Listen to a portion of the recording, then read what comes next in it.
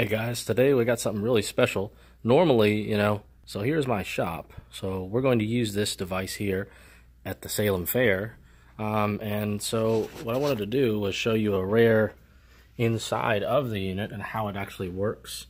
And how these operators and people just go out there and just make way too much money.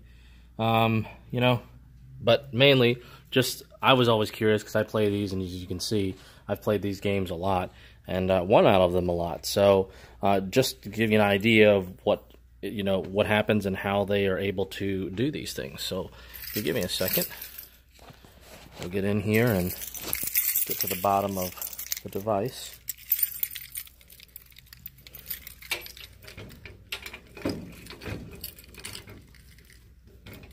Might help if I undo that first.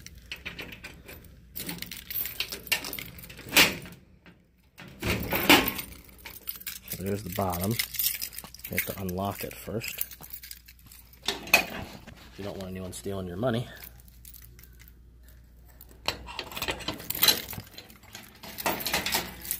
Okay. And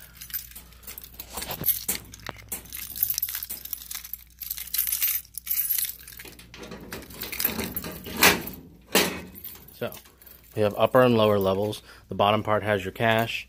You can this guy right here, set where your coins go, credits or whatever you have, and then this is also your coin collector or your bill collector. In this case, where your money would go. So there we have for this, and I'm gonna flip this guy on. That should look a little more familiar to you. Bill machine resetting. So yeah. So each one of these may be a little bit different, but the bottom part of this is controlled by a panel. You have the inside of it down here, and I believe somebody said that something in here, these guys here actually determine what the payout rate is. I'm not 100%. This is either for serial port so that you can input something or output to a monitor, I'm guessing. Your power supply DC to AC, your control unit here, your door mechanism so that your prizes don't go walking. This is kind of cool. This is like a down area, so I ever wonder, like, oh man, I've seen some of those games where the prize, oops, falls out. So, somebody will win a prize like this, and oh man, they say, hey, I won that prize. Well, if it's done correctly, it'll come out of the chute, and the chute will push down, and it separates the bottom so that the operator has a chance to get their prize back, and also they can tell whether it's been tampered with. So we're going to pick this guy back up, and all I'm going to do in this case is just pull this guy out, and this is how you can tell if you've won. So if you ever try to tell somebody that you won this game and you really haven't, this designates a winner or a malfunction of some sort. So if that thing's pushed down, then obviously that means that your prize has dispensed. So I'm going to put this guy back in. This has a little peg hole, so I'm just going to put it right here. And if you notice, right here it is, feed it through, push back, and for the most part, it's snug as a bug. It's not going anywhere. So the idea of this is, depending on the level of the value of the prize, usually designates what you set the pay to.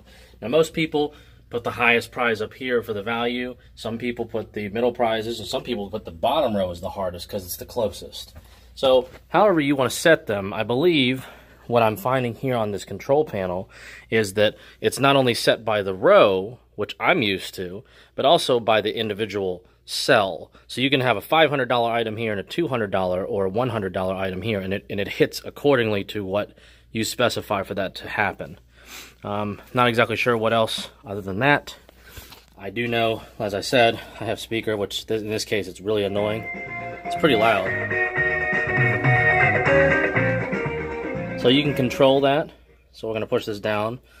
This is my main unit for setup. So obviously it says setup. It's kind of messed up, but you can control this. And basically, so all we're going to do is go into setup. You can control the prizes. So you have A, B, C, default settings, save. So if I go back here to the prizes, apparently you can set how often that these prizes pay. And it's interesting to see how, you know, how that differentiates between the bottom, but you know, I don't exactly know what's going on here. So you got 10 here. I'm guessing B is here, so we'll do, that's 8.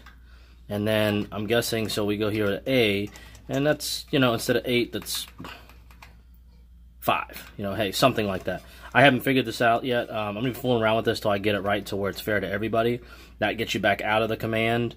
And yeah, I mean, it has your coin counter and also how many prizes, which this is a very new machine, so it has very few prizes. I believe, you know, the bottom level, I think, was set pretty low, you know, reasonable. That's not outrageous. You know, if you have a $20 prize, you know, it'll pay out within, you know, $40 or $50. I have to adjust that to where it's fair to everybody, but you know, this is my favorite part. You know, it gives me credits. It's the God mode button, basically. So if I spin this guy around, watch, I'm going to hit it. 1, 2, 3, 4, 5, 6, 7, 8, 9, 10. So I have 10 plays on this guy. And yeah, so I can close this, or fake close it, and try to win the prize.